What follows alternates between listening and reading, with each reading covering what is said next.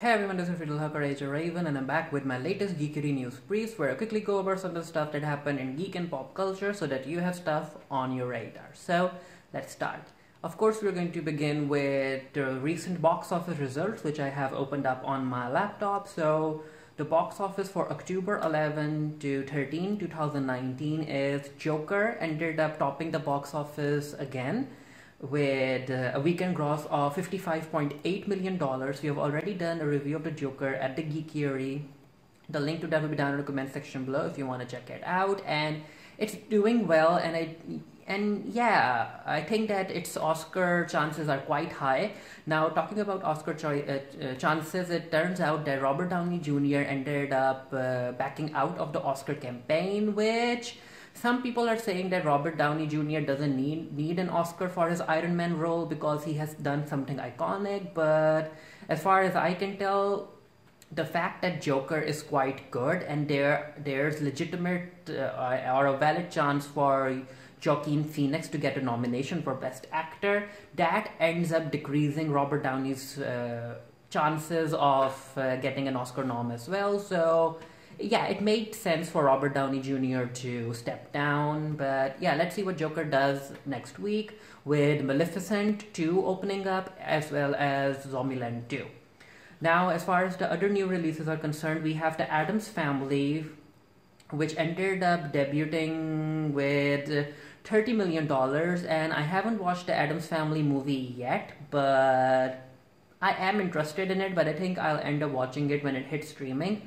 Then we have Gemini Man, which was Will Smith's solo film, and that ended up not doing quite well. It had a debut of $20.5 million, which is basically, it's being deemed a flop, especially because of those numbers and because of its current Rotten Tomatoes score. But you know what? It's Will Smith. Will Smith is still liked by many people, and he has that Bad Boys movie coming up. So I think his career is, his career is doing well.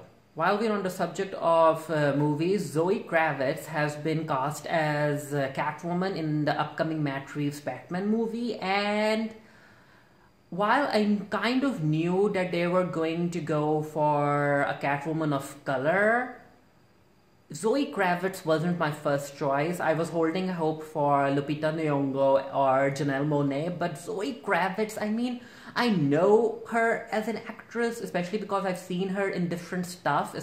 She was in X-Men First Class, she is in Big Little Lies, she was in Fantastic Beasts and Where to Find Them Part 2, but for me, Zoe Kravitz hasn't really stood out as an actress, so I'm kind of iffy about the casting choice. But you know what, let's see what happens, and it turns out that apparently Matt Reeves' upcoming solo Batman movie is going to be very diverse.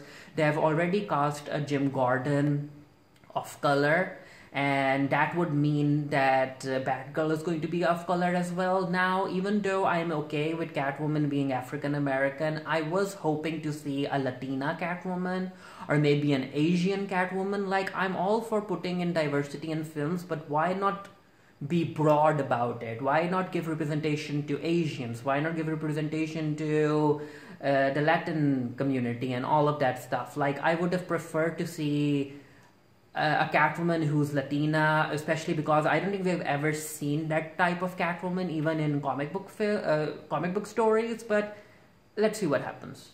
As far as other casting news is concerned, Billy Porter, who is amazing in Pose, has been cast as the Fairy Godmother in the upcoming Cinderella story that Sony is doing. And apparently Camila Cabello is going to be playing Cinderella, which I don't really care about Camila Cabello. But Billy Porter as the Fairy Godmother, it makes so much sense. I'm here for it, and I'll end up watching this movie just because of him. While we're on the subject of Hollywood, it turns out that Gina Rodriguez ended up saying the N-word during her Instagram story where she was singing the lyrics to a song which had the N-word in it, and I'm like, Gina, people already think that you are anti-black. You have a history of anti-black instances, so why would you post such a thing on your Instagram? She immediately took it down, and then she ended up posting an apology, and in that apology, like, her apology didn't even make sense. It was one of those apologies where they end up using the word if, like, I'm sorry if I offended you, or I'm sorry if I offended anyone. And I'm like, if your apology contains the word if, that's not an apology. I think that Gina Rodriguez, after posting that video, she was forced by one of her PR people to make that insincere apology. I'm like, what's up with people like Gina Rodriguez who end up using the N-word? Like, why do they do it? Why would you even say the N-word when you're a celebrity and you have a platform, and when you know that people are listening to every word you say? Why would you do that? Like, do you get off on it? Do you feel a sense of power? Like, what's up? On to some other news. So this was a very recent piece.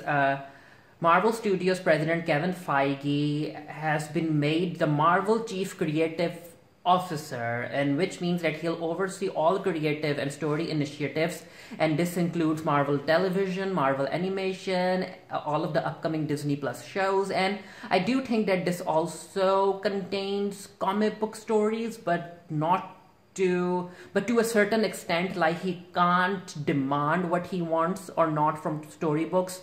Not storybooks, comic books, but he can make certain requests, which I'm not really sure how to feel about it. I do think that Kevin Feige has a vision. It was his vision that ended up helping the MCU become the box office juggernaut that it already is.